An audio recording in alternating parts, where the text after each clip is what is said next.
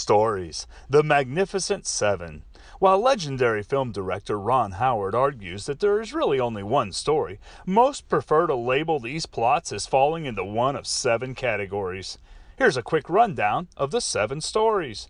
Good over evil, also referred to as overcoming the monster, is number 1. This storyline tends to have the protagonist attempting to defeat the antagonist. An example would be the James Bond franchise of films. Number 2, Rags to Riches. Cinderella is a classic rags to riches story, as we all have the dream of being something bigger. Even millionaires dream of more. Ever heard the joke, what do you get when you give a person $100 million? A frustrated billionaire. Number 3, The Quest.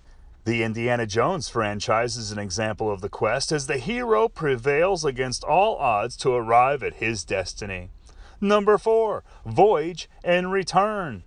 The classic example here is the Wizard of Oz, as she returns with her experience and an enriched perspective on life.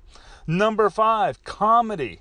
No explanation needed, although almost always there is a destiny being pursued. Number 6, Tragedy. Romeo and Juliet is a tragedy, as the flaws of the hero lead to their undoing. And finally, number 7, Rebirth. How the Grinch Stole Christmas finds the Grinch changing his ways and happy ever after.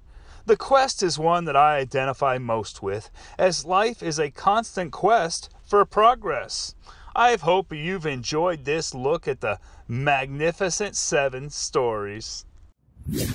KGHOW, remarkable video for business growth. KGNow, insightful non-political news stories. KGPOW, sizzling reviews that pop, pop, pop. KGHOW, modern empowerment in seconds. And KGBOW, spiritual content for love and aspiration. Check out the KGHOW family of brands now.